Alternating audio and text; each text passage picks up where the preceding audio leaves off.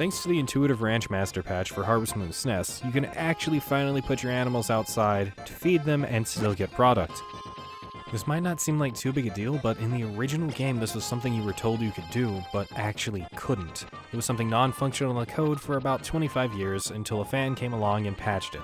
Before that fan patch, which is hosted over on romhacking.net, what you'd most likely get from this is a angry cow, or a very dead chicken. Just keep in mind you still can't leave your animals out in bad weather. They don't like that, and neither do I.